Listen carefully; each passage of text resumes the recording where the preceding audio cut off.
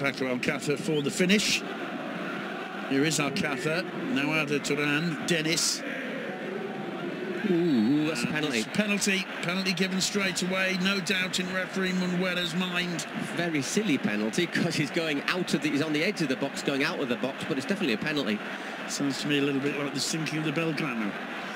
It's a penalty there. Denis Suarez may want to take it, but he hasn't perhaps got the authority in this team to demand it. And as you can see there, he's just about to step out of the box. Brought down rather unnecessarily there. Just frustration, and it is going to be Mascherano for his first ever goal for Barcelona. Well, the crowd on their feet, they love this. Can Javier Mascherano break his duck? Mascherano, yes he can! Relief, huge smiles on the faces of the players and staff in the dugout. Such a great servant to the club. Finally scores a goal in official competition with Football Club Barcelona. That's the sign of good team spirit, you have to say.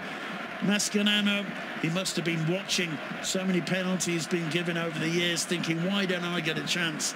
Finally tonight, with the score at 5-1 against the bottom club, he hits it straight down the middle into the roof of the net. As soon as Sirigu decides to go one way, that is Mascherano's goal number 1, and there's the relief on his face. I still think that's about the best kind of penalty you can hit, because keepers tend to dive, don't they? Straight down the middle. Would have been a good drive as well. If I was an Osasuna player, I'm going to put little